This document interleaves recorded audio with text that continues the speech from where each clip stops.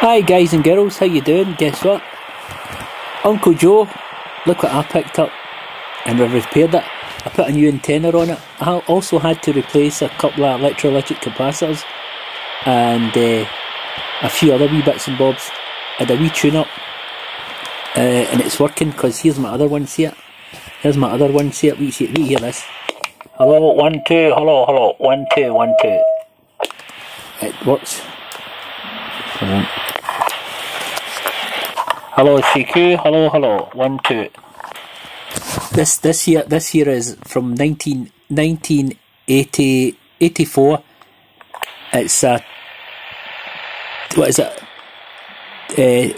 TRC 217 40 channel Citizens Band AM.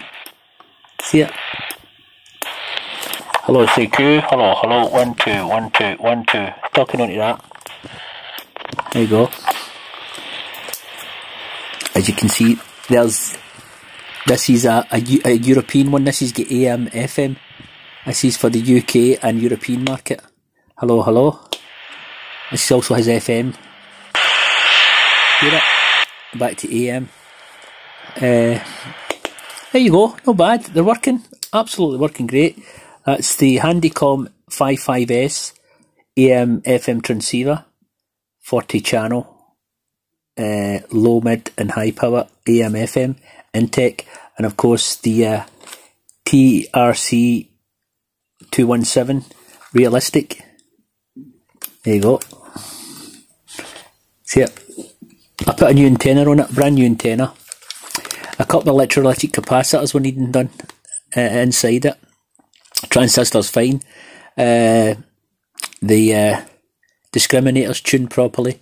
IFs are all spot on.